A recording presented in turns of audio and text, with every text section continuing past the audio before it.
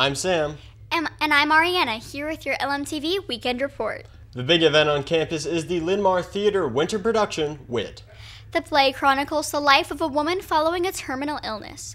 This causes her to ask questions about what she did wrong and what comes next in life. Admission is $5. Or better yet, use your activity pass and get in for free. The last showing is tonight at 7 in the Lil Theater. Today, JV and Poms go to the Chicago for regional competition.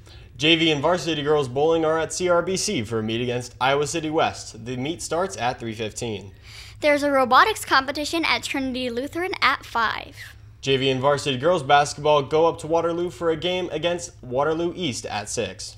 Meanwhile, JV and 10th grade boys basketball stays home for a pair of games against Waterloo East. And the final event tonight is the Young Democrats Forum in the auditorium. Saturday, the show choirs will be at Ankeny Centennial for competition all day. Varsity wrestling hosts the Linn-Mar Duels starting at 9 in the main gym. Freshman red basketball is at Wash starting at 10:30.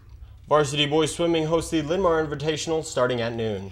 And last but not least, varsity boys basketball plays West Des Moines Valley at Coe College at 3:30.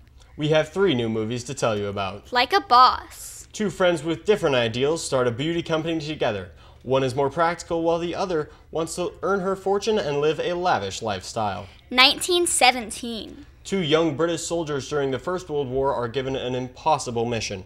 Deliver a message deep in enemy territory that will stop 1,600 men and one of the soldiers' brothers from walking straight into a deadly trap. Just Mercy. World-renowned civil rights defense attorney Brian Stevenson, played by Michael B. Jordan, works to free a wrongly condemned death row prisoner. That'll do it for your LMTV Weekend Report. Join us again Monday. And have a fantastic weekend, Linn-Mar.